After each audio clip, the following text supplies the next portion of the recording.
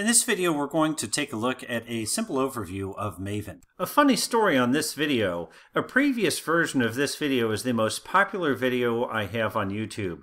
I recorded it and it gets about 3,000 views per month. At the time I'm recording this, it's almost at 100,000 lifetime views.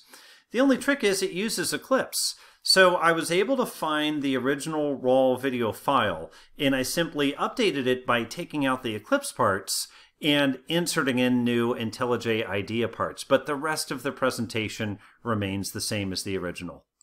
First of all, what is Maven? It stands for an accumulator of knowledge.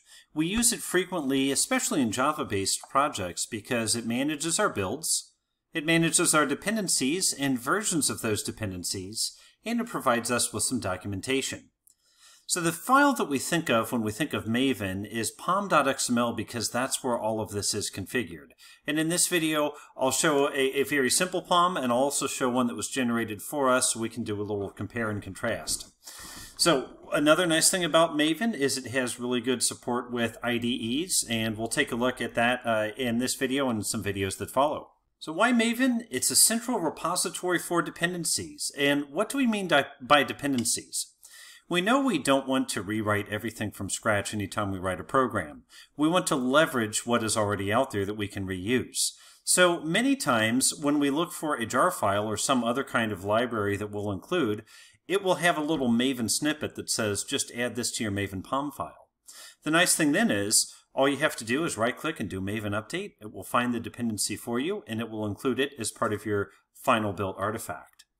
So Maven is a universal build system. In Java, we have many choices around how to build our projects. We can use old school Java C if we just want to compile source code into compiled files. We can use Ant, which is XML-based. Maven is also XML-based.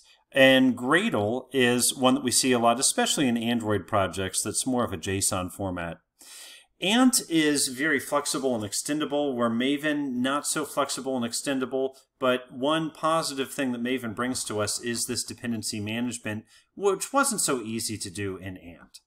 So, easy to build, and it also makes it easy to pull in new features by simply pulling in their dependencies. Now, before we get into details, let's take an overview look with an animation. And this is one of those things you maybe want to draw it out so you can always refer back to it or take a screen capture of it. But first of all, when we are defining our project, let's say our project is this thing in blue. We give it a group ID, artifact ID, and version, which we'll describe in just a few moments. But suffice it to say that's essentially a unique identifier of this unit that we're building here.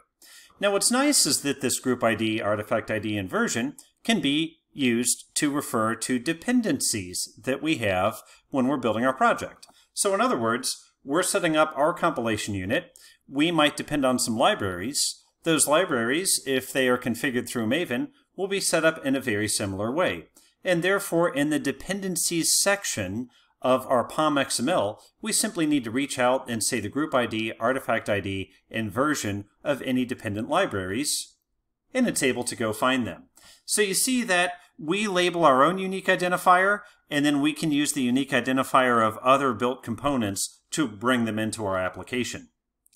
Now you might say, well, there's kind of a natural progression here. Could somebody else use our group ID, artifact ID, and version to refer to us? And yes, let's say that green is something else that's being built, and the thing that is green has a dependency on our artifact, which is blue. Our artifact has dependency on these orange artifacts that were built by somebody else. So you see, this can be used to set up a dependency tree, or in other words, a dependency matrix. And that's where Maven and these unique identifiers are very handy. So let's explore them in a bit more depth. If we take a look at a pom.xml, I'll bring up an example. Here's a look at a pom.xml file.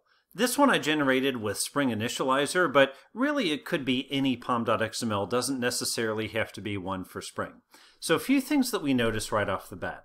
First of all, it is XML, and it is indeed proper XML, that is, that any open tag has a close tag, so on and so forth. We see it has a root element of project, which means that that's the tag that opens and closes this file, so we don't want to have anything outside of that tag except for this informational line up above. Now the next thing that we see is model version, which is kind of like a Maven version. And it's been 4.0.0 for as long as I remember. So this one you pretty much just want to keep as it is.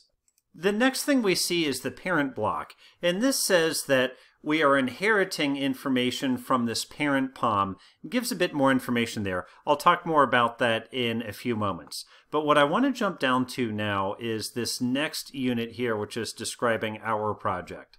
So first of all, we have the groupId, which is the organization that owns the software or is writing the software. And here I have that as com.myplantdiary or myplantdiary.com, put in reverse. Next, we have the artifactId. Now, this artifactId is important because this is going to be part of the file name of the compiled file that's generated. So remember that Maven is a build tool, which means that we're building things. And when we build something, we're typically going to end up with an artifact or a built thing. And these actually, both artifactId and version, are both important because they're describing what we're building. So artifactId is enterprise. And then the version, 001 is kind of like the very first version, and then -snapshot indicates that this is a work in progress. So it is not a final or a release version, where other places in the POM you'll see dependencies marked with release. Here this says we're currently running this. So I went ahead and built it, and let's take a look at what generated. You see enterprise-001-snapshot.jar. So if we take a look here, enterprise 001 snapshot. And where'd the jar come from?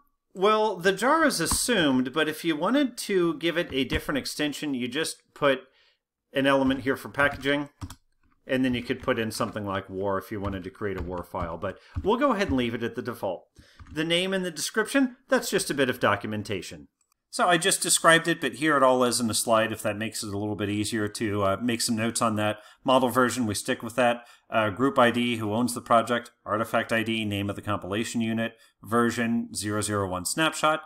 Packaging, and then description. So that is essentially describing this blue box here. Now, one note is that these POM files can get rather large, and in object-oriented programming, we know the concept of inheritance. So it is possible to say, okay, give me everything from this other POM, and then let me override any values that I want to override locally. So you see that object-oriented metaphor plays really well into this concept of Maven. In that case, we're going to need a parent. And in the parent, we're going to say, okay, this is the POM file I want to inherit from, and I'm going to inherit everything except for the artifactId, the name, and any prerequisites. So here's a look at the parent element in the pom.xml that we're investigating. So we know that what this means is there is a pom.xml that can be referred to with all of this information here. And we're saying that we want to inherit all the information from that pom.xml, and anything we want to override will override in this local file, or anything we want to append, like any new dependencies, we will do so in this local file. So you see it has a groupId just like we have a groupId for our artifact. It has an artifactId and a version just like we have an artifactId and a version. So we can use the same pattern of identifying attributes to go out and find a parent POM. Now, if you're curious, how did I know that was the parent POM information? Well, when I started this project, I started it using Spring Initializr right here, and this walks me through a little wizard where it says, hey, what dependencies do I want to add, so on and so forth. And that's what created this POM, so it already knew that. As a matter of fact, if you take a look here, you can see the version, the name, the description, the groupId, the artifactId, and everything else. That's what went into creating this initial POM file when I initially created this project. So I had a bit of a helper. Now, to do a demonstration, I wanted to show what it would also look like if we didn't start with a wizard like that. So I started a new project also in IntelliJ IDEA, but this time instead of choosing Spring Initializr, I just chose plain old Maven and left it at absolute defaults and didn't put anything in it. So as you can see here, we have the model version, the groupId, the artifactId, and the version for our project, but I don't have all that parent POM information because this is the absolute most basic pom.xml I could have.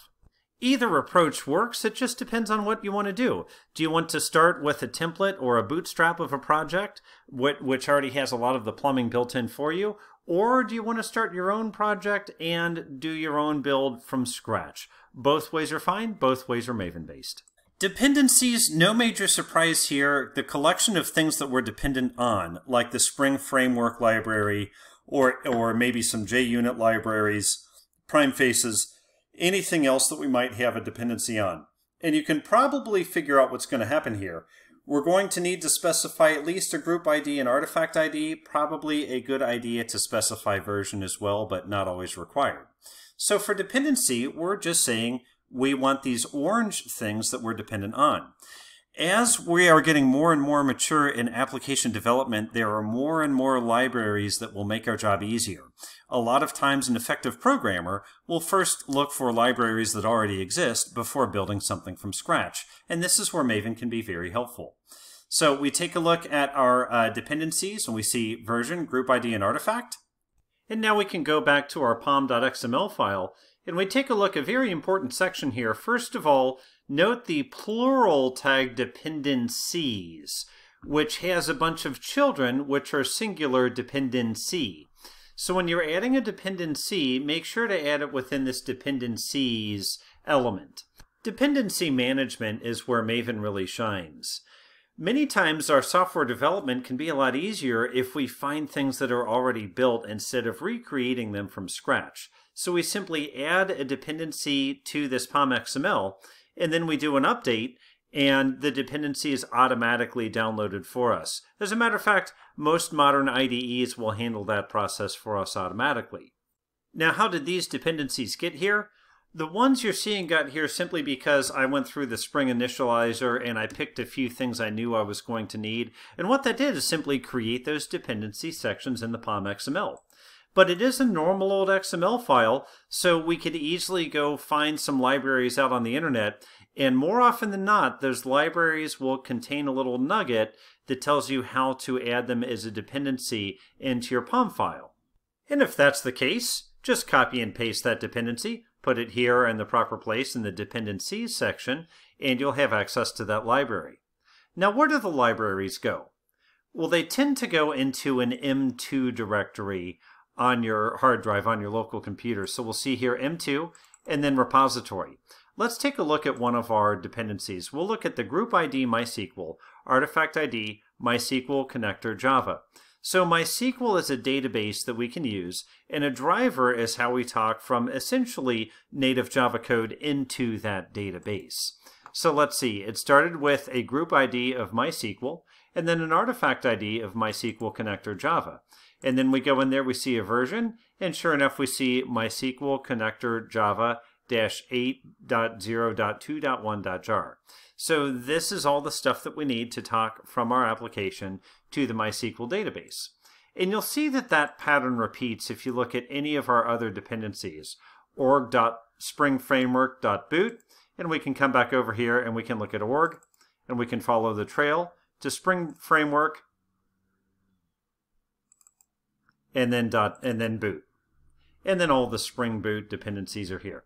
So you might notice that this M2 directory is fairly large, and one thing that's interesting is this is a central directory for any Maven-based project on your computer. So it is one central library for all of those.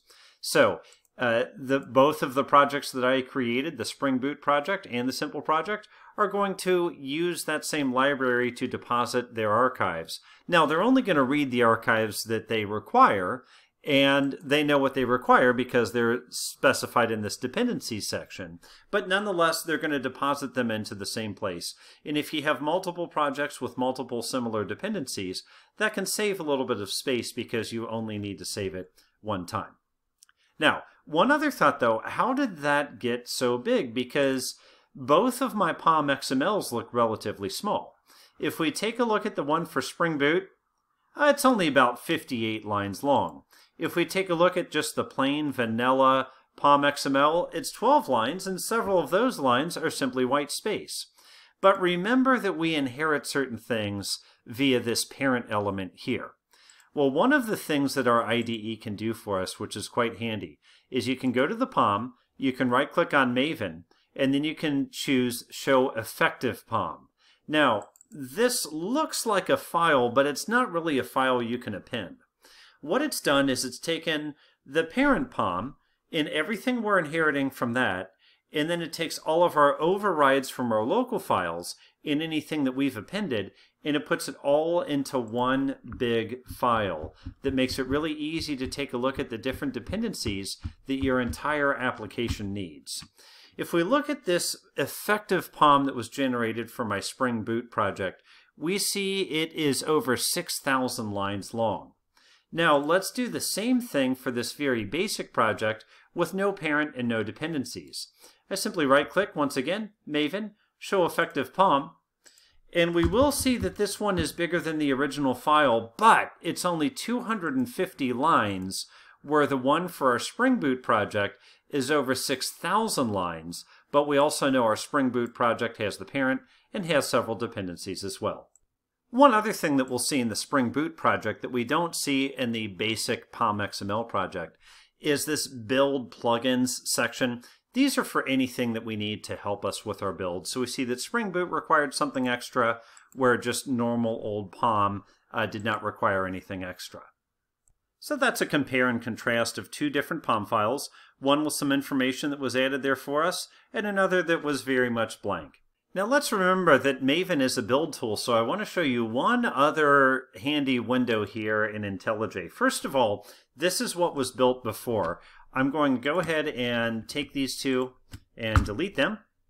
And I'm going to go to the Maven window over here. And here you'll see most of the Maven tasks that we'll regularly use. Reload all Maven projects. Let's say that you made a change to a POM, or maybe you had something go wrong in the M2 directory and you need to re-download a file. Hit that.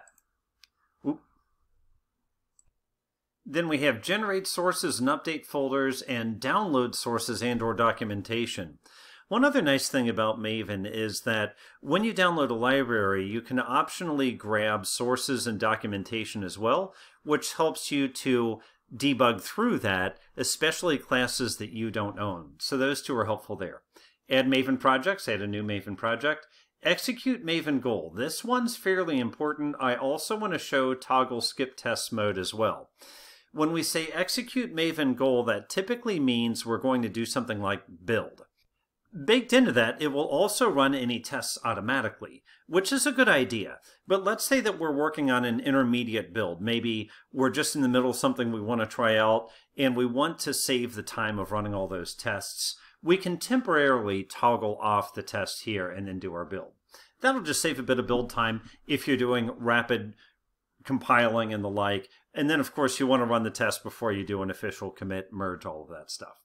Nonetheless, I've deleted our target executable, and I'm going to go ahead and rerun it again. I'll go ahead and toggle off tests. I don't have any tests right now anyway, but just to show it, I'll toggle it off. Then I'm going to hit execute Maven build, and we'll see Maven install. And what that means is essentially clean everything out and then just build from scratch and create a deployable. So I hit Maven install. Let's let this run for just a moment. We got build success. Let's go back and take a look at our target directory. And sure enough, there's our final built component, enterprise-001-snapshot.jar. And if we take a look at our parent information, enterprise-001 snapshot, that shouldn't be any surprise. So that's an overview of Maven. I was hoping to do this video in about 5 to 10 minutes, but you see we got into a bit more information, got a bit longer.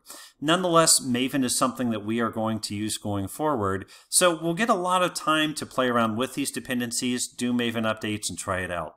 I'm curious for your thoughts. Let me know what they are in the comments section. Thank you.